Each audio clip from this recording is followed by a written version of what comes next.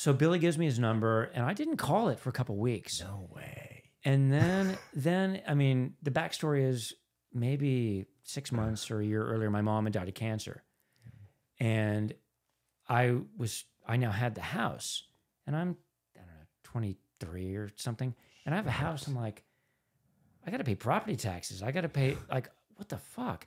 And I remember just there was a stack of medical bills from her, all these surgeries and hospice.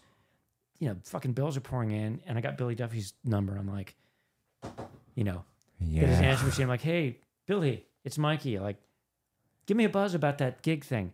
And he rang me back, and they were recording a new record at Sound City.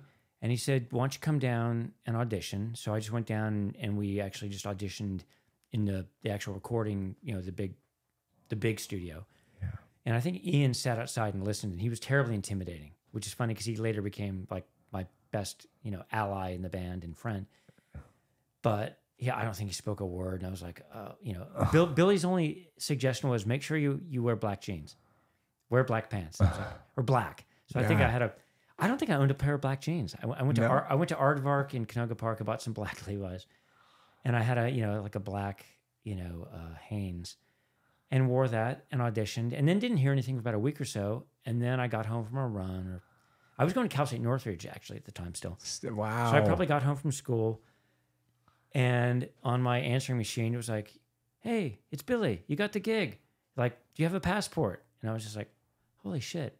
And I had to go, I think I had to go get a new passport. I had one, but I had to get a new one. And it was May of '93. And the tour was, we were going to rehearse in the States for like a week, and then I think go to London and rehearse for another week.